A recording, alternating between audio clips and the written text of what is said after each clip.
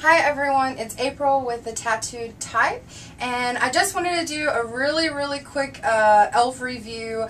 These are some of the things that I bought the other day and I went over in my last haul, but I did like a quick face with them, so I just wanted to go over them.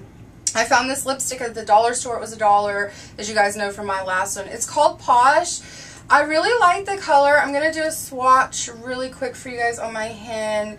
I really like the color, but it seems for me like maybe a little dark. I put it on, and then what I did is I actually put like a lighter, almost like a pink shimmery gloss over that, and it seems to work out really a lot better for me. But just the Posh lipstick is by e.L.F, by the way. Everything is by Eyes Lips Face, eyeslipsface.com.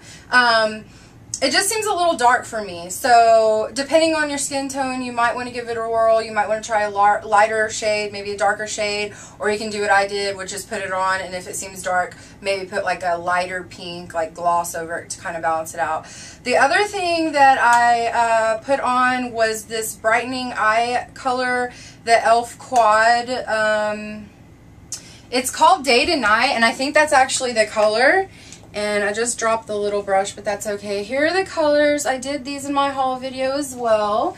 And I did kind of like, I guess you could call it like the Megan Fox eye. It has like some of the bronze. It has like all the colors except for the black. It's got some of the cream, the like bronze color, kind of like the dark brown. I really like it because it makes my green eyes like pop really well, and so if you have green eyes, I definitely check it out.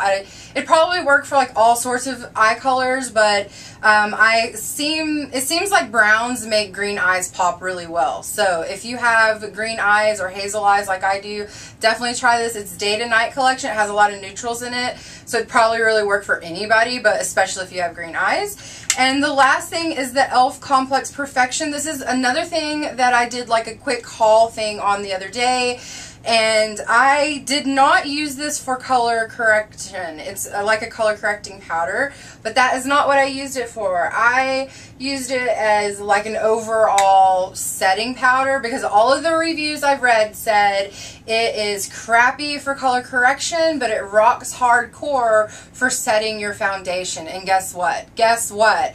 They're right. I love it. It gives you kind of like a lighter tone, but if you like buff it in with like a kabuki brush or something like that, it should work fine for you. I've also heard reviews that said that they thought that it kind of gives you like a ghostly appearance, like a little bit in pictures, so flash photography. I tested out before I wore it to any huge event, but other than that, so I think it's great. Okay, so this was $3. Each of these items were $2 each, so $5 you can do almost a whole face. Just add you a little bit of mascara to it because you can really do the eyeliner from this and everything.